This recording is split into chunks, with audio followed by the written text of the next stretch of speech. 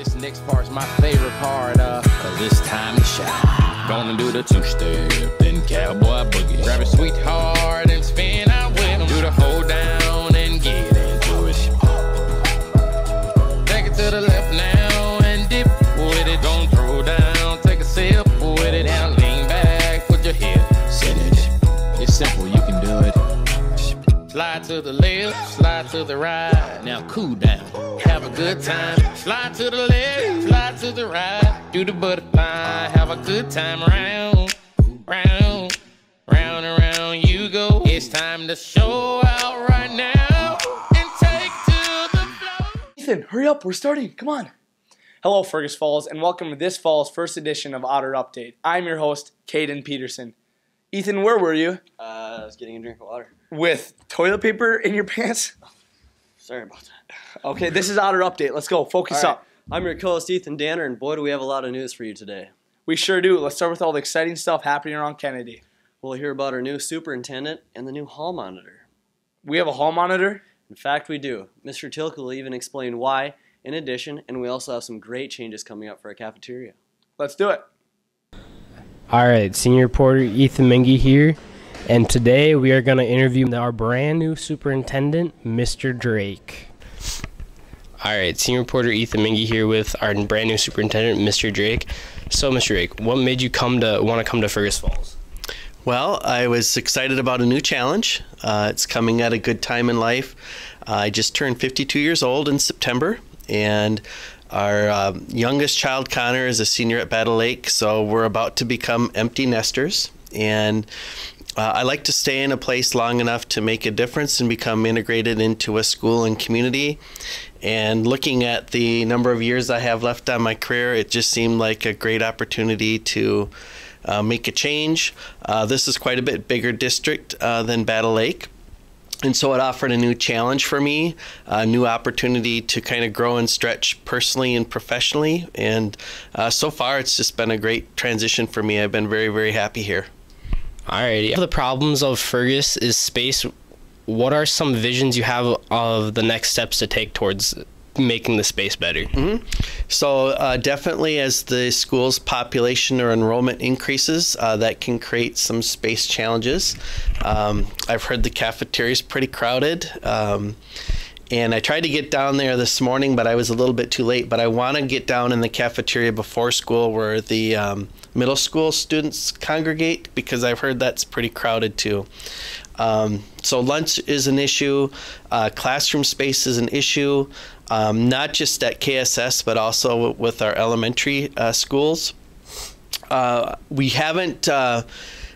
really haven't ironed out a vision yet, but one facility that gives the district some flexibility with space is the new acquisition of the former Target building, which has been renamed now Lincoln School. And presently, that's really planned to be a kind of a preschool, early childhood center, that type of role in the district. But only about a third of that space is spoken for in that design. I think we will probably continue to explore how to best use Roosevelt as an educational facility as well. Alrighty, well, thank you for giving us a look into your plans and your personal life and everything so far for the school year. Thank you, Mr. Drake. Thank you, it was a pleasure. All right, senior reporter Ethan Mingy here with Mr. Abrahams. So, Mr. Abrahams, what improvements has Mr. Drake, the new superintendent, done so far this year? Well, I think just bringing in any, new ideas, things like that is a positive thing. One thing he did say when he came in is he just wants to really listen and look at what we have here in our district, the positives or things that maybe need to be changed, and kind of take that in, and it's kind of a slow process to then evaluate. So he didn't come in and just immediately start making changes, but he's got a lot of great ideas when it comes to talking about culture and talking about the different things, and so it's been a very positive experience here the first couple months. All right, well, thank you, Mr. Abrahams. This is senior reporter Ethan Mingy signing off. Senior reporter here, Tayson Ambil, with Lance Wells, food service director. all right, Lance. So what are the new changes that you're going to make to the lunchroom? Well, they're pretty exciting. We have a lot of changes coming up. The biggest of which is we're going to turn in our classic serving line here at the Kennedy Cafeteria into a full-on university-style food court with a lot more choices. We're converting this from a serve one student at a time to a scramble area concept where kids will mill about and get their meals, which will serve faster, and we'll be able to offer a lot more variety. We're also going to be expanding the fruits and vegetable options, and probably one of the biggest changes is that the salad bars that we're putting in are going to be able to be accessed all the way around. And so you don't have to wait for each student to carefully select the carrot that was perfect in their mind while they're talking about the dance or the game. Kids will be able to move on, get their food, get on out of the food court, and get on with their lunch and enjoy their day. And where did some of these decisions come from? When I was hired originally last year, the superintendent was very adamant about that we needed to bring this program back, kind of into what other school districts are doing to provide a consistent service that students here have seen on the internet and seen out there. I was actually innovating these food court concepts 21 years ago, and so this will be my 6th food court conversion to go from what we have now into something that's really grand and amazing. So a lot of that is just the trends and the needs to meet the students. All right. Thank you, Lance, for your time. Thank you, guys. Senior reporter Michael Wiedrich here with Connor Ackerson. So Connor, what do you think about the school lunches? I think they're getting better, but might still need some changes. Okay, what are some changes that you got in mind? I think they need to move more kids from early lunch to late lunch. Okay. Do you enjoy the lunch right now? Yeah. What are some things you'd like to see in the lunchroom, like food-wise? I don't know, maybe different taco options. You got chicken, beef, I don't know. Some creative, pork maybe. Senior reporter Michael Wiedrich here with Cole Halverson. Do you think our lunchroom needs changes, Cole? I'd say so, yeah. Okay, what kind of changes do you have in mind?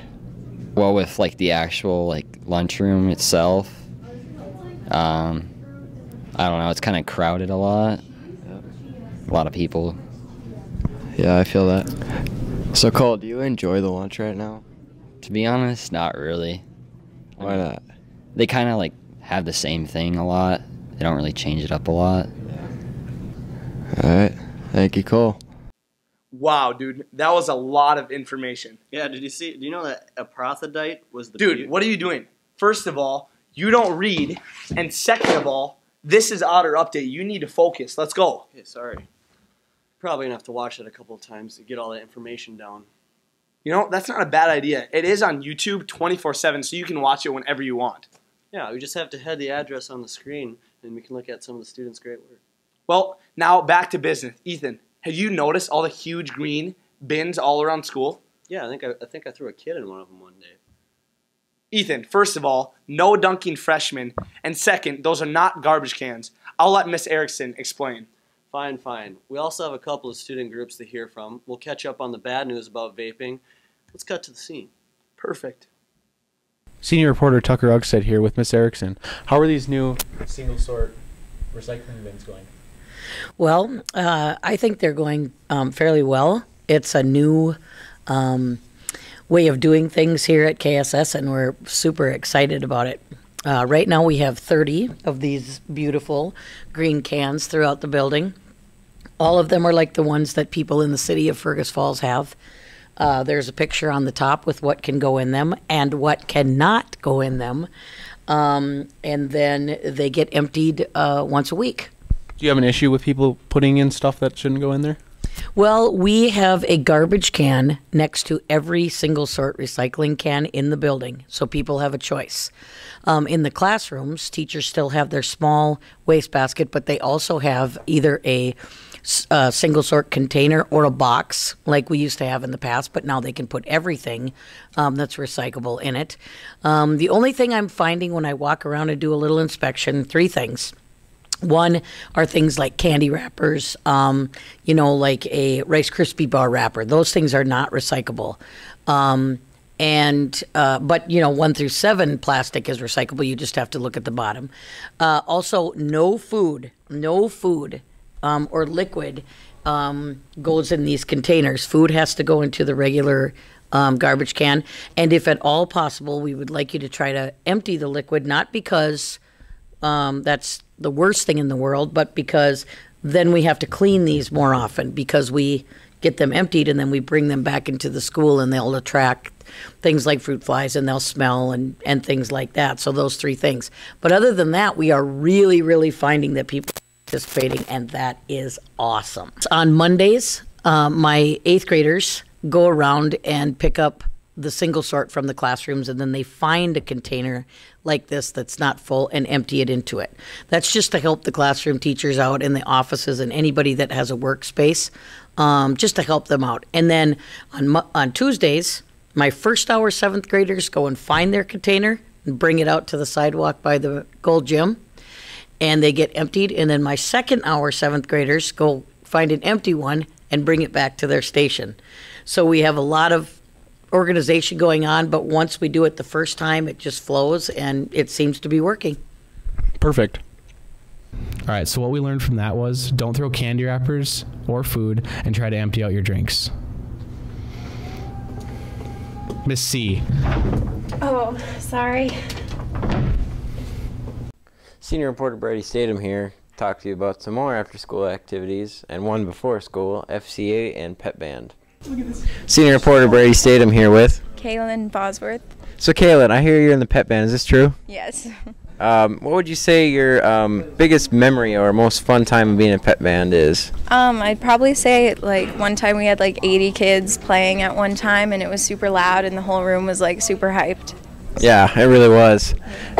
So what would you say to those that are like maybe on the fence about it, or I'm not sure if they should join? Come and join and just try it for like one time, and if you like it, which you probably will, stay in it. It's a lot of fun, and sometimes we eat like donuts at practice and stuff. It's cool. One more question. I'm going to throw it on the fence. Should we be scared of Mr. Cumrow? Yes. All right. Thank you. You're welcome. Senior reporter Brady Statham here with Mr. Cumrow. How are you doing today? I'm good. How about you? I'm good. I'm going to ask you some questions about pep band. Is that all right? Yep. Who can join pep band? Really, mostly open to band students. I mean, that's definitely where we start in the core of our group. We are open to taking some other people on a case-by-case scenario. So sometimes people come up to me and want to join for various reasons, and we talk about it, and sometimes we let them play with the band too. Perfect. How important would you say it is to have a pep band at some of these games or even playoff games? Well, I mean, I think the pep band does bring an atmosphere, a different atmosphere to a game, and I also think like when it comes to playoff stuff, that we're able to bring a sense of ownership to wherever we are. So, kind of meaning that we try to make that space our gym, our field, our court, whatever it might be, and we hope that it helps the team and for them to feel that as well. Okay, thank you. Yeah. Chloe, I hear you're in FCA. Why don't you tell us about that? So FCA stands for Fellowship of Christian Athletes. We are a club, I guess you could say, and we meet on Thursday mornings, the first and third Thursday of every month. So what would you say your role is in this whole organization? Do you have a special role or anything? Well, I'm one of the student leaders. I just kind of help out wherever is needed. Go hang out posters, or like I'll just help in getting it going every morning and stuff. Yeah. Perfect. Stuff like that. All right, so first and third Thursdays, 7:30, Miss Johnson's room. Come for some games, talk about God, and there's always a little food, little breakfast for you too. Sounds like I'm gonna go there. This is Matt Kramer, and I'm gonna interview a few people around the school about teens vaping. Senior reporter Matt Kramer here with Mr. Tilkey. Mr. Tilkey, how do you feel about vaping? You know, I think back to the early years where vaping devices came out, it seemed to be maybe a reasonable approach for those who are trying to quit smoking cigarettes. And I think that trend has switched to maybe a gateway into a starting habit of getting into other things like cigarettes or even worse. So it's something that is obviously not healthy for our youth for sure. Do you think it's a problem here in Fergus Falls or Kennedy?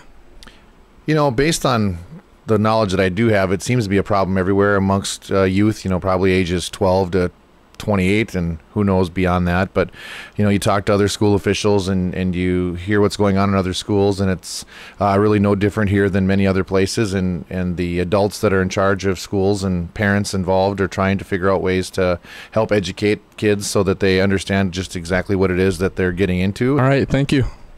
My pleasure. Senior reporter Carla Krebs with Angela Harston. So what's baffling is that people that have been smoking since like a young age, cigarettes, they are getting cancer now. But kids that are vaping for a couple of years, they're dying. And there's no way to explain it really. Is there? I think the big thing is, our lungs need to be healthy. And when we put nicotine in our lungs or we put any substance in our body, your body has to adjust to it. And when you put the vaping product in your lung and the liquid goes into your lungs aren't supposed to have liquid. So it's replacing the oxygen ability to enter your body and to make everything in your body work, right? It is damaging the lungs way faster than we ever knew. And the permanent damage isn't going to be fixed. The tobacco product itself, the smoking, the chewing tobacco, the cigars, that's putting the nicotine in your body with air and other like air products and all the chemicals and whatnot that we have in the air and that are in the product. But the liquid is, I think, causing the most damage really fast. And that's what's catching people off guard, and nobody's ready for that. Because that liquid stays in your body. Well, your body has to clear it out. And if they're putting in a ton of that vaping product into their body with that liquid, your body can't filter it out quick enough. With the liquid being in there, it's causing infections, and I think ultimately the infections are what's getting them. Thank you. You're welcome. I knew vaping was bad, but I didn't know it was that bad for you. Vaping is bad, dude. Bad news. Thanks, Miss Harstead, for explaining that so well. Well, on some better news, Fergus Falls' own Viking Cafe is going green with their silverware and takeout boxes. Wow. It's great to see the established restaurant making changes to our environment. We also have a couple brand new restaurants in town, including the food truck, Fish Factory 108. Ethan, I believe you're a fan. This is very true. You just have to watch. All right. Senior reporter Hayden Scholl here down at the cafe. Let's go ask some questions about the new silverware. Senior reporter Hayden Scholl here with Pat Scholl, owner of the Viking Cafe. We came to interview a few questions about going green. So Pat, rumor has it the cafe is going green. What changes are you making in the restaurant? We have, to get rid of all the plastics and styrofoams, I've replaced all of those. So as an example, I think it's 25,000 plastic straws that we're not using anymore. They're paper straws, which get a little flimsy, but it's better for the environment. It goes over 15,000 pieces of knives, forks, and spoons that we send out. We replace those, and those will be a starch-based material. And the to-go boxes, instead of styrofoam, we're replacing those with a fiber base, which just decompose. So that's what we've done. What prompted you to make these changes? I would say a lot of customer demand. The ones that get to take out food didn't like the plastics, and they felt bad just taking the styrofoams out with them. Anything we watch in the news, environment's always number one, and anything we could do to help, since we have so many pieces that go out each year, anything we can do to help, I figured we might as well do it now. Do you think other restaurants in this area should be doing the same thing? I suppose at some point, I think they'll probably just take away styrofoams and plastics, but we chose to do it because our customers wanted it, so it was just a response. So they can choose for their customers what they want to do. How did you end up finding these plant-based materials? Through my suppliers. I had them do some research, knowing that everybody's going to have to do this sooner or later, and they did some work for me, and we just picked the ones that we liked the best. So it's some options to choose from, and we sampled our customers and found them that way. Thank you for letting us come out to the cafe and ask some questions about the new silverware you're using here. Thanks for coming down, son. Anytime, Dad. Senior reporter Caden Peterson here with Peggy, waitress at the Viking Cafe. Peggy, we're going to ask you a few questions about your new utensils. Okay. Peggy, what are your thoughts on the new utensils? I like the utensils in the to-go boxes. I don't like the straws, though. So, do you think that you'll keep using these new utensils, or do you think you'll eventually end up going back to the plastic? I think we'll keep with this one. Yep. And I think it's better that we do. Awesome. So we asked Pat the same question, but what are your thoughts about other restaurants following in these footsteps on the new utensils? I think they should try it. You know, if they don't like it, they can always switch back, but I think it's worth a shot, you know, for being more eco-friendly.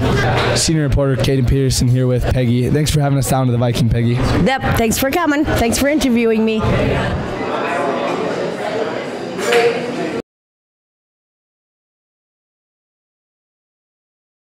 All right, we're gonna try this fresh food. Do you want to take the first bite? Oh, go ahead. All right. I did this for you guys, so you can try them. You can hold the mic. Oh my gosh. Is it good or what? That's the best food I've ever had, hands down. What do we got here? Shrimp quesadilla. Oh my gosh. The flavor and freshness is exploding in my mouth. He is so right. The chipotle sauce, it tops it. The sauce, the meat, it's insane. The shrimp is awesome.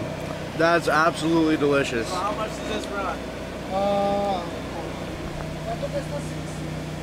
$6 only. So not bad at all. For $6, this is absolutely hands down the best meal you can get. So it's worth it. Oh, this is worth it. I highly recommend everyone to come check out Fish Factor. This place is awesome. Run by good people and amazing food. That is absolutely delicious. Yeah, come and join us, and I really hope you like our food. So we wait for you so you can get some of our food. We'll definitely come back here again. I highly recommend everyone come here. I mean, this is the best food I've had in my life. I'm not lying, hands down. Thank you. Yep, you're welcome. All right, Brody, I want your opinion. This is your first bite. This is his first bite of this fresh shrimp quesadilla, right? Yep.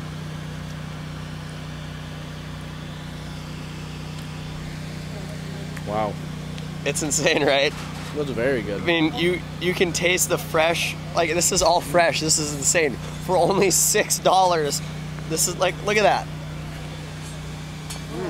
For $6, you can't go wrong, and I highly recommend everyone come here. I mean, if you can, it's probably worth it. I don't know if Tilkey's gonna like this, but I would definitely sneak out a lunch for this. $6.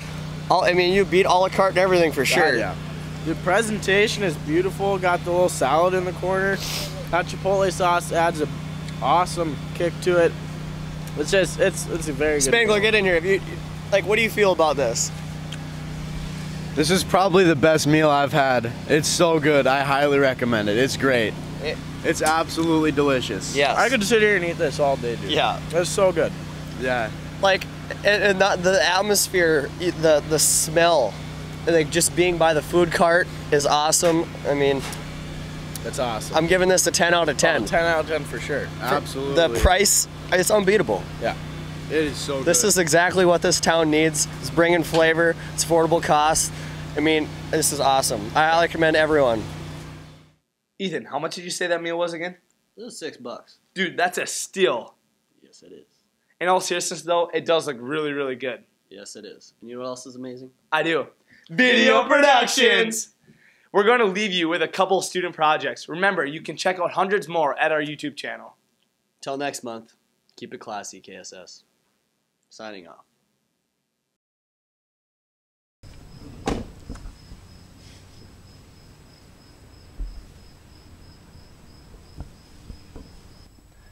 Well, Harv, this looks like a pretty good house to me. What do you think? Yeah, Larry, I heard that they're out for vacation. Yeah, this is definitely the house. Let's come back tonight at 7 and rob it. Yeah. Go up and check and see if anyone's in the house. Why me? Come on, just do it. Oh, fine.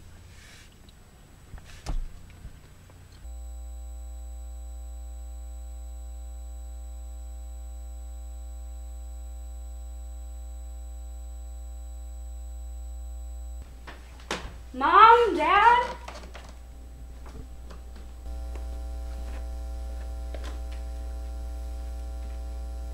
I made my family disappear?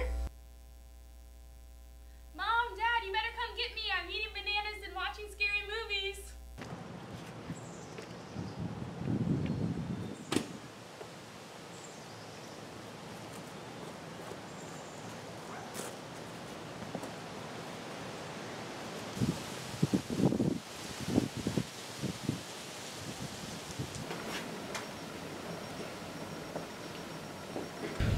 Hurry! House is good! Someone's here. I need to do something about that.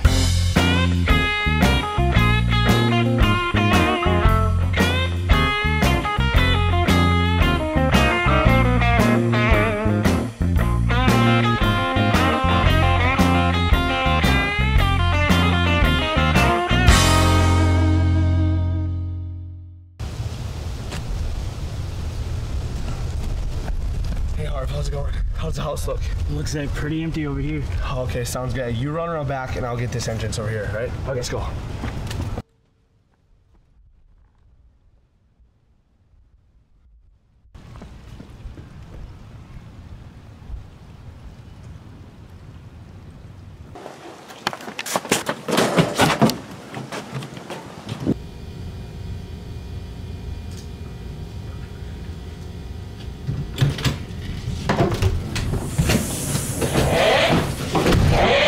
What is this?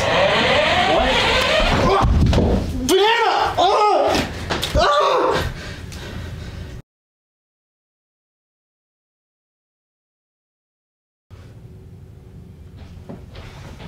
I'm gonna kill that kid!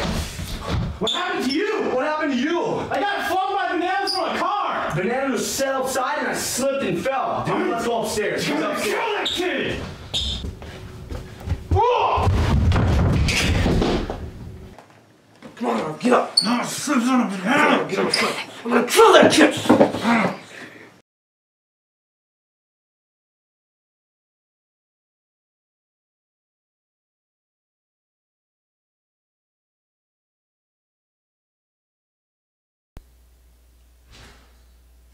Josh, what in the wide world of sports is going on here? You guys eating bananas again? What in the world is this? Huh? What's that right there, huh? There's no more bananas in my house. No bananas. You know what I'm gonna do? I'm getting a motivational speaker. He's gonna teach you boys a little lesson on eating bananas, huh? You like that, bud? Let's do it. Matt Foley, get up here now. We gotta have a talk with these boys. Get up here. Alright, how is everybody today? Now, as your father probably told you, my name is Matt Foley, and I am a motivational speaker. Now, let me give you a little scenario about what my life is like. I'm 35 years old, divorced, and I live in a van down by the river. Now you're probably saying to yourselves, you're gonna go grab the world by the tail and wrap it up and put it down and put it in your pocket. Well, I'm here to tell you that you ain't gonna amount to jack squat. Alright, how about you, fellow? What do you want to do with your life? I want to live in a van down by the river. Well, let me tell you this, you'll have plenty of time to live in a van down by the river when you're living in a van down by the river! Now, what do you want to do with your life? I want to be your chef. Well, let me tell you something, you're going to be doing a lot of cutting bananas when you're living in a van down by the river! Dude, bananas isn't going to make me live in a van down by the river. I tell you what, son, I tried bananas and look at me. I'm living in a van down by the river.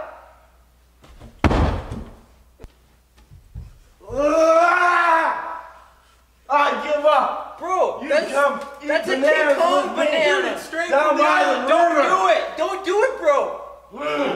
Oh, God. All right, man. Chill, bro. All right. Easy, boys. Easy. Let's go to the easy. Let's go to the Let's go. Whoa, boy. Easy, buddy. Get him out of here. Get out. Lock it. Hey, no more bananas ever again. Never again. Bring it in, boys. Dude, that guy's going freaking bananas. Look at him. Dude, he's going bananas. He's going crazy. Oh my God. Oh my gosh. Where does he go, dude? Oh my gosh.